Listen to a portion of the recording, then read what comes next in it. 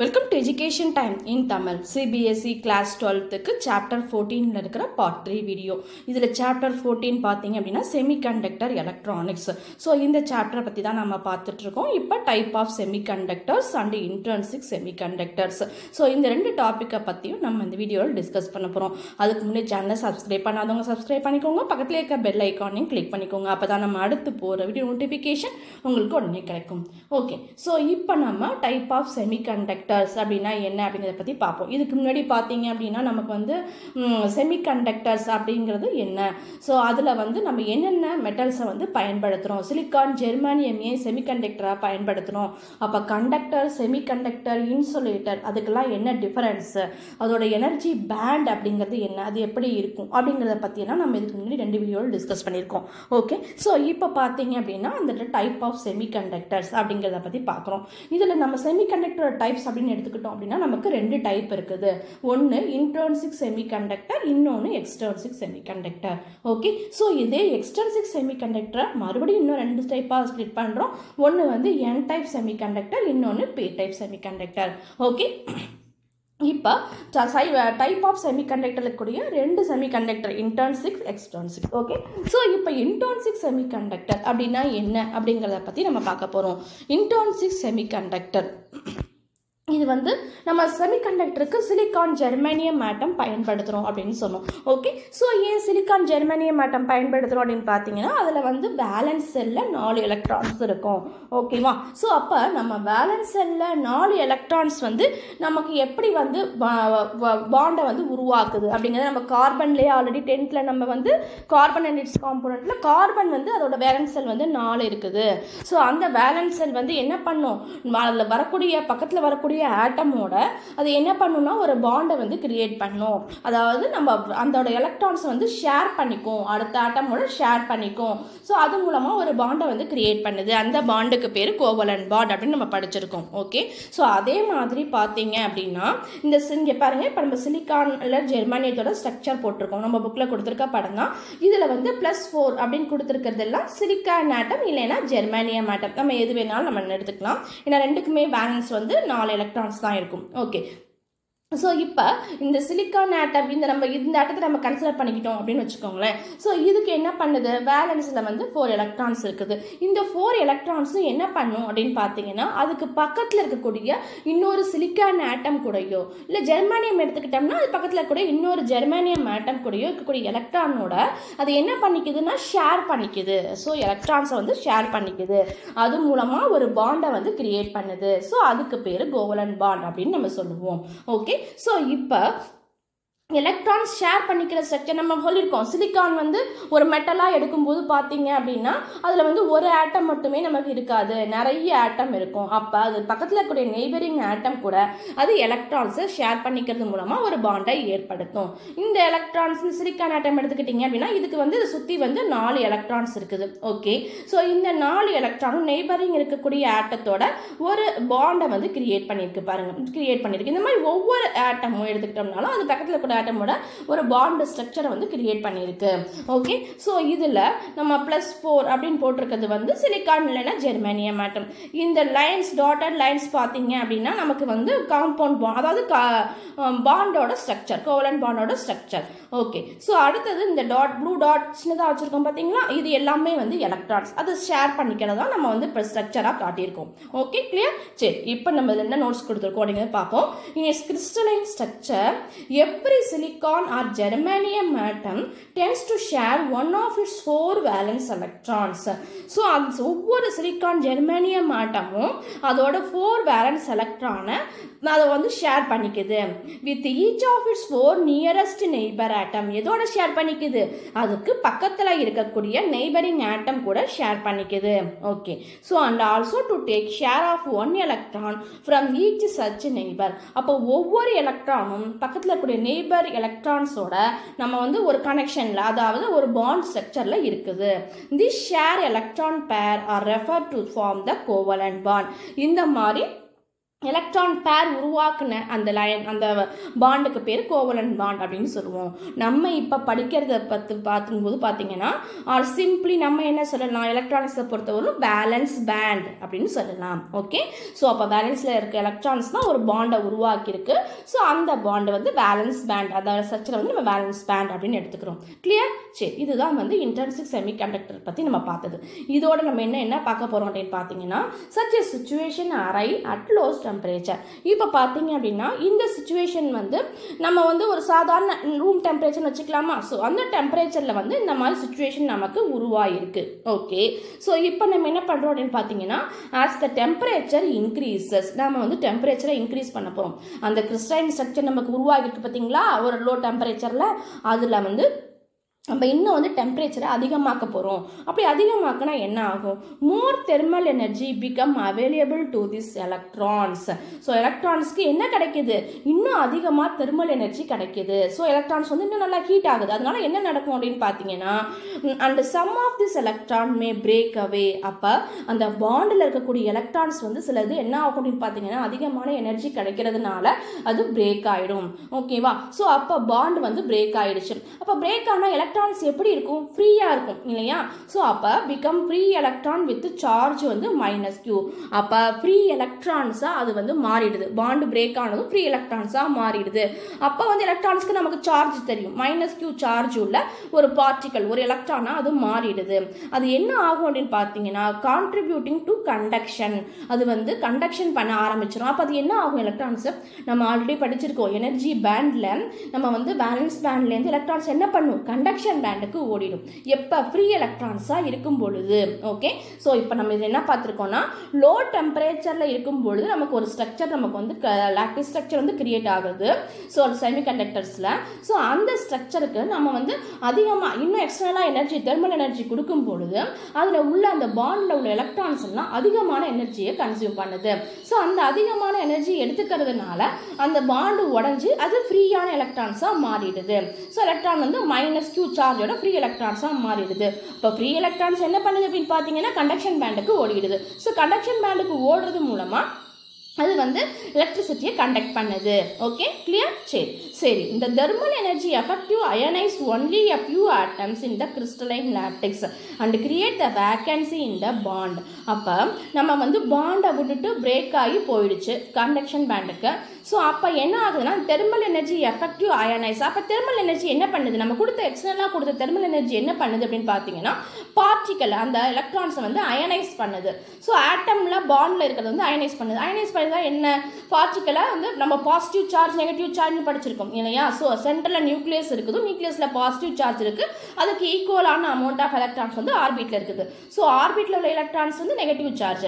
So இப்போ பார்த்தீங்க அப்படின்னா, அயனைஸ் பண்ணுறது மூலமாக நெகட்டிவ் q சார்ஜ் உள்ள எலக்ட்ரான்ஸ் வந்து கண்டக்ஷன் பேண்டுக்கு போயிடுச்சு.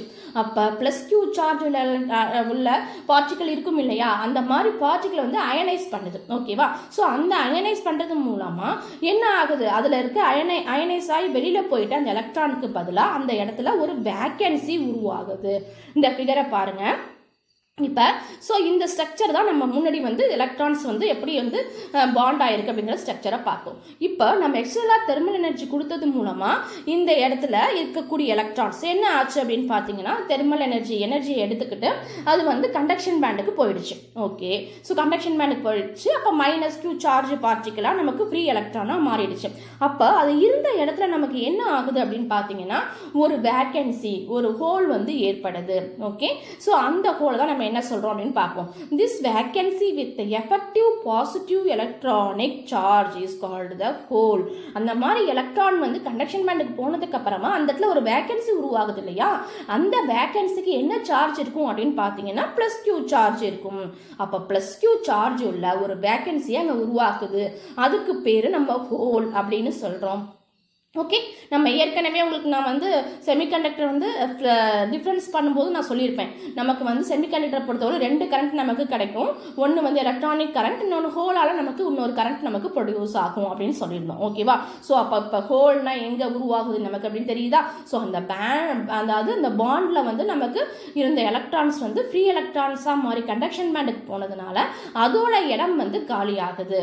ஸோ அந்த இடத்துக்கு பேர் தான் ஹோல். அப்போ அந்த இடத்துல என்ன சார்ஜ் இருக்கும் அப்படின்னு பார்த்தீங்கன்னா +2 சார்ஜ் நமக்கு இருக்குது. ஓகே, ஸோ இந்த intrinsic semiconductor the number of free electrons Ne is equal to the number of hole NH. So அப்போ நீங்கள் எந்த அளவுக்கு எலக்ட்ரான்ஸ் வந்து எனர்ஜி எடுத்து ஃப்ரீ எலக்ட்ரானாக நமக்கு வந்து கண்டக்ஷன் பேண்டுக்கு போணுச்சோ அதே அளவுக்கு ஈக்குவலான ஹோல்ஸ் நமக்கு வந்து இந்த பேலன்ஸ் பேண்டில் உருவாகுது. ஓகே, ஸோ அப்போ என்ன ஆகுது அப்படின்னு பார்த்தீங்கன்னா ஹோல்ஸ் வந்து நமக்கு வந்து பேலன்ஸ் பேண்டு நிறைய கிரியேட் ஆகுது. எவ்வளோ கிரியேட் ஆகுது அப்படிங்கிறது வந்து நம்ம கண்டக்ஷன் பேண்டுக்கு எவ்வளோ ஃப்ரீ எலக்ட்ரான்ஸ் போச்சோ அந்த அளவுக்கு கிரியேட் ஆகுது. ஃபார் எக்ஸாம்பிளுக்கு ஒரு 10 எலக்ட்ரான்ஸ் வந்து பேலன்ஸ் பேண்டுக்கு கண்டக்ஷன் பேண்டுக்கு போயிருக்குன்னு வச்சுக்கோங்களேன், அதே அளவுக்கு 10 ஹோல்ஸ் வந்து நமக்கு இங்கே உருவாயிருக்கும். ஓகே, ஸோ இப்போ அடுத்தது நம்ம என்ன பண்ண போகிறோம் அப்படின்னு பார்த்தீங்கன்னா ஹோல்ஸும் எலக்ட்ரிசிட்டி கண்டக்ட் பண்ணணும் அப்படின்னு சொன்னோம் இல்லையா, அதை எப்படி கண்டக்ட் பண்ணும் அப்படிங்கிறத பற்றி பார்க்க போகிறோம். இப்போ பார்த்தீங்க அப்படின்னா நமக்கு வந்து இந்த n நம்பர் ஆஃப் எலக்ட்ரான்ஸ் எவ்வளோ கண்டக்ஷன் பேண்டுக்கு போயிருக்கோ அதே அளவு ஹோல் இருக்குன்னு சொன்னோம். அப்போ Ne equal to NH. So எத்தனை எலக்ட்ரான்ஸ் இருக்குதோ அதே அளவுக்கு ஹோல்ஸும் இருக்கும். Ne equal to NH. இது நம்ம என்ன சொல்லலாம் அப்படின்னு பார்த்தீங்கன்னா Ni அப்படின்னு சொல்லலாம். Niனா என்ன? Niங்கிறது is called intrinsic carrier concentration. அப்போ இன்ட்ரின்சிக் செமிகண்டக்டர் நம்ம உருவாக்கும் பொழுது அதில் வந்து இன்ட்ரின்சிக் கேரியர் எவ்வளோ உருவாகுது, எத்தனை எலக்ட்ரான்ஸ் ஃப்ளோ ஆகுது, எத்தனை ஃப்ரீ எலக்ட்ரான்ஸ் ஆகுது, எத்தனை ஹோல்ஸ் உருவாக்குது அப்படிங்கிறதோட கான்சன்ட்ரேஷன் தான் நமக்கு என்ன அப்படின்னு பார்த்தீங்கன்னா Ni அப்படிங்கிறது. அது எதுக்கு ஈக்குவலாக இருக்கும்? நம்பர் ஆஃப் எலக்ட்ரான்ஸ் எத்தனை ஃப்ரீ எலக்ட்ரான் இருந்துச்சோ இல்லை நம்பர் ஆஃப் ஹோல்ஸ் எத்தனை இருந்துச்சோ அதுக்கு ஈக்குவலாக நமக்கு கிடைக்கும். ஓகே, ஸோ இப்போ நம்ம அடுத்தது பார்க்க போகிறது அப்படின்னா whole current. Semiconductor possess the unique property in which apart from the electrons the holes also move. இப்போ வந்து பார்த்தீங்க அப்படின்னா செமிகண்டக்டருக்கு மட்டுமே இருக்கக்கூடிய ஒரு யூனிக் ப்ராப்பர்ட்டி என்ன அப்படின்னு பார்த்தீங்கன்னா தனித்தன்மைன்னு சொல்லுவோம். அது என்ன அப்படின்னு பார்த்தீங்கன்னா எலக்ட்ரான்ஸ் மட்டும் இல்லை ஹோல்ஸும் வந்து நமக்கு மூவ் ஆகுது. ஹோல்ஸ்னா என்ன? பாசிட்டிவ் சார்ஜ் இருக்கக்கூடிய ஒரு துளை இல்லையா? ஸோ அதுவும் வந்து நமக்கு மூவ் ஆகுது அப்படின்னு சொல்கிறோம். அது எப்படி மூவ் ஆகுது அப்படிங்கிறத நம்ம உங்களுக்கு படத்தில் நான் எக்ஸ்பிளைன் பண்ணிட்டு வந்து சொல்கிறேன். இப்போ பார்த்தீங்க அப்படின்னா நம்ம இந்த படம் செகண்ட் படம் இருக்கு பார்த்தீங்களா, இதை நம்ம எடுத்துக்குவோம். இதில் வந்து ஃபர்ஸ்ட் பிக்சரில் பார்த்தீங்க அப்படின்னா இந்த செகண்ட் ரோவில் இருக்கக்கூடிய எலக்ட்ரான்ஸ் வந்து ஃப்ரீ எலக்ட்ரான்ஸ் ஆகி நம்ம கண்டக்ஷன் பேண்டுக்கு போயிடுச்சு. அங்கே ஒரு ஹோல் உருவாயிடுச்சு. ஓகே, சரி, இப்போ அந்த ஹோலுக்கு வந்து நம்ம பாசிட்டிவ் சார்ஜ் அப்படின்னு சொல்லியிருக்கோம் இல்லையா? ஸோ அந்த ஹோல் வந்து காலியாக இருக்கும் பாசிட்டிவ் சார்ஜோட. அப்போ இன்னொரு எலக்ட்ரான் ஏதாவது எனர்ஜியை எடுத்துக்கிட்டு நமக்கு வந்து மேலே போகும் பொழுது, அதாவது இன்னொரு லைன் நம்ம தாண்டும் பொழுது நமக்கு என்ன ஆகும்னு பார்த்தீங்கன்னா அங்கே இருக்க ஹோல்ஸில் வந்து இந்த எலக்ட்ரான்ஸ் போய் உட்காந்துக்கும். ஓகே, ஸோ அப்போ என்ன ஆகுது அப்படின்னு பார்த்தீங்கன்னா இந்த படத்தில் பாருங்கள், நமக்கு ஆல்ரெடி இருந்த ஹோல் இது, ஏன்னா ஆல்ரெடி ஒரு எலக்ட்ரான் போயிடுச்சு நமக்கு, அதனால முன்னாடியே இருந்த ஹோல் வந்து இது. இப்போ இந்த ஹோலுக்கு வந்து என்ன ஆகுது அப்படின்னு பார்த்தீங்கன்னா இந்த லைனில் இருக்கக்கூடிய எலக்ட்ரான்ஸ் வந்து எனர்ஜியை எடுத்துக்கிட்டு மூவ் ஆக ஆரம்பிக்குது. அப்படி மூவ் ஆகும் பொழுது அது என்ன பண்ணும்? ஒரு ஸ்டெப், அதாவது இவ்வளோ எனர்ஜி எடுத்துக்கிச்சோ அது தகுந்த மாதிரி அதுக்கு மேலே உள்ள ஹோலில் போய் உட்காந்துக்கும். ஸோ அப்போ இங்கே பார்த்தீங்க அப்படின்னா இந்த எலக்ட்ரான்ஸ் வந்து இந்த ஹோலில் போய் நமக்கு இருந்துருச்சு. அப்போ இங்கே நமக்கு என்ன ஆயிடுச்சு? இன்னொரு ஹோல் கிரியேட் ஆயிடுச்சு. ஓகே, ஸோ அப்போ ஹோல் வந்து எங்கேருந்து நகர்ந்துருச்சு? இந்த ஃபர்ஸ்ட் செகண்ட் ரோலேருந்து நமக்கு இப்போ தேர்ட் ரோவுக்கு வந்துருச்சு. ஓகேவா? ஸோ இதே மாதிரி என்ன ஆகும் அப்படின்னு பார்த்தீங்கன்னா நமக்கு அடுத்தது எக்ஸாம்பிளுக்கு பார்த்தீங்கன்னா இங்கே இருக்க எலக்ட்ரான் வந்து எனர்ஜி எடுத்துக்கிச்சு அப்படின்னு வச்சுக்கோங்களேன். ஸோ எனர்ஜி எடுத்துக்கிச்சுன்னா இங்கேருந்து எலக்ட்ரான் வந்து இந்த ஹோலுக்கு மூவ் ஆயிடும். மறுபடியும் இந்த இடத்துல ஒரு ஹோல் உருவாகும். ஸோ இப்படி எலக்ட்ரான்ஸ் வந்து ஃப்ரீ எலக்ட்ரான்ஸ் ஆகி கண்டக்ஷன் பேண்டுக்கு போக போக ஹோல்ஸ் என்ன ஆகும் அப்படின்னு பார்த்தீங்கன்னா ஸ்டெப்பாக நமக்கு என்ன ஆகுது? பின்னாடி பேக் நோக்கி வருது இல்லையா? ஸோ பின்னாடி நோக்கி நமக்கு மூவ் ஆகுது. இதுதான் வந்து ஹோல்ஸ் மூவ் ஆகிறது அப்படின்னு சொல்கிறோம். ஸோ ஓகே, ஸோ இப்போ நம்ம என்ன பாயிண்ட் அதை பற்றி பார்க்க போகிறோம் அப்படின்னு பார்த்தீங்கன்னா semiconductor possess the unique property in which apart from the electrons the hole also move. அதாவது செமிகண்டக்டருக்கே ஒரு ப்ராப்பர்ட்டி என்ன அப்படின்னு பார்த்தீங்கன்னா எலக்ட்ரான்ஸ் மட்டும் இல்லை ஹோல்ஸும் நமக்கு வந்து மூவ் ஆகுது. The free electron move completely independently as conduction electrons. அப்போ ஃப்ரீயான எலக்ட்ரான்ஸ் எல்லாமே என்ன ஆகுது? கண்டக்ஷன் எலக்ட்ரானாக மாறிடுது, எலக்ட்ரிசிட்டியை கண்டக்ட் பண்ண ஆரம்பிக்குது. And give rice to electric current IE. அப்போ கண்டக்ஷன் பண்ண ஆரம்பிக்குதுன்னா என்ன அர்த்தம்? எலக்ட்ரிக் கரண்ட்டை ப்ரொடியூஸ் பண்ண ஆரம்பிக்குது. ஓகேவா? எலக்ட்ரிக் கரண்ட்டை நமக்கு தருது. அப்போ எலக்ட்ரான் மூலமாக நம்ம கிடைக்கக்கூடிய எலக்ட்ரிக் கரண்ட்டை நம்ம என்னன்னு சொல்கிறோம் அப்படின்னு பார்த்தீங்கன்னா IE அப்படின்னு நம்ம நோட் பண்ணுறோம். கரண்ட்டை வந்து IE. ஸோ எலக்ட்ரான் மூலமாக கிடைக்கிறது அப்படிங்கிறதுனால IE அப்படின்னு நம்ம நோட் பண்றோம். ஓகே, சரி, under and apply the electric field. So அப்போ நமக்கு அங்கே வந்து ஒரு electric field, electrons move ஆகுதுனால electric field நமக்கு கிரியேட் ஆகும் இல்லையா? ஸோ அப்போ நமக்கு அந்த கண்டக்ஷன் பேண்ட் கிட்ட ஒரு எலக்ட்ரிக் ஃபீல்டு வந்து கிரியேட் ஆகுது. Under the action of electric field அந்த மாதிரி உருவாகக்கூடிய எலக்ட்ரிக் ஃபீல்டால் என்ன நடக்குது அப்படின்னு பார்த்தீங்கன்னா these holes move towards the negative potential giving the whole current IH. அப்போ ஹோல்ஸ் வந்து நெகட்டிவ் பொட்டன்ஷியல் நோக்கி மூவ் ஆகுது. ஸோ அதான் ஹோல்ஸ் வந்து பின்னாடியே நமக்கு வர மாதிரி தெரியும், பேக்வேர்ட் டைரக்ஷனில் மூவ் ஆகிற மாதிரி நமக்கு தெரியும். ஸோ அப்போ அது ஒரு கரண்ட்டை நமக்கு ப்ரொடியூஸ் பண்ணுது. ஏன்னா ஹோலும் ப்ளஸ் கியூ சார்ஜ் உள்ளது இல்லையா?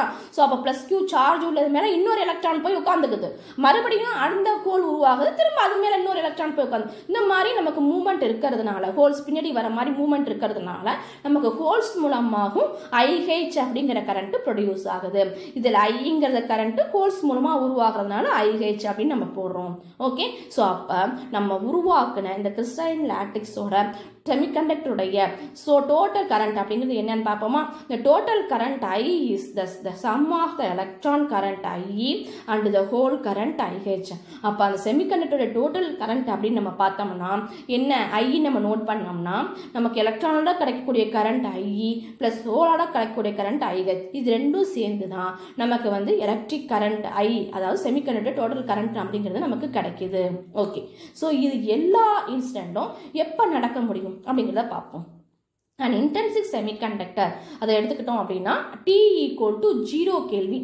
T வந்து அதாவது Tங்கிறது டெம்பரேச்சர். ஓகேவா? ஸோ டெம்பரேச்சர் வந்து 0 Kelvin அப்படின்னு நம்ம வச்சிருந்தோம்னா will behave like an insulator. So intrinsic semiconductor வந்து 0 Kelvin டெம்பரேச்சர் நீங்கள் வச்சிருக்கும் பொழுது அது வந்து இன்சுலேட்டராக தான் நமக்கு ஆக்ட் ஆகும். ஓகே, ஸோ அப்போ இன்சுலேட்டராக தான் இருக்கும். இந்த பார்த்தீங்க அப்படின்னா எலக்ட்ரான்ஸ் வந்து அதே பேலன்ஸ் பேண்டில் தான் இருக்கும், கண்டக்ஷன் பேண்டுக்கு எந்த ஃப்ரீ எலக்ட்ரானும் மூவ் ஆகாது. ஸோ அப்போ வந்து ஸ்டேபிளாக இருக்கும். ஸோ அப்போ இன்சுலேட்டராக அது ஆக்ட் ஆகும். இதே வந்து டெம்பரேச்சரை வந்து 0 கெல்வினை விட அதிகமாக்குனீங்க அப்படின்னா which exits some electrons from the valence band to the conduction band. அப்போ அது எனர்ஜியை எடுத்துக்கிட்டு டெம்பரேச்சர் கொடுக்கறதுனால நமக்கு எனர்ஜியை எடுத்துக்கிட்டு சில எலக்ட்ரான்ஸ் வந்து வேலன்ஸ் பேண்ட்லேருந்து கண்டக்ஷன் பேண்டுக்கு போகுது. அப்போ நமக்கு இந்த படத்தில் பார்த்தீங்க அப்படின்னா எந்த எலக்ட்ரான்ஸ் எல்லாம் எனர்ஜியை வந்து கன்சியூம் பண்ணிக்கிட்டு வேலன்ஸ் பேண்ட்லேருந்து கண்டக்ஷன் பேண்டுக்கு போகுதோ அந்த அளவுக்கு நமக்கு என்ன ஆகுது அப்படின்னு பார்த்தீங்கன்னா ஹோல்ஸ் வந்து கிரியேட் ஆகுது.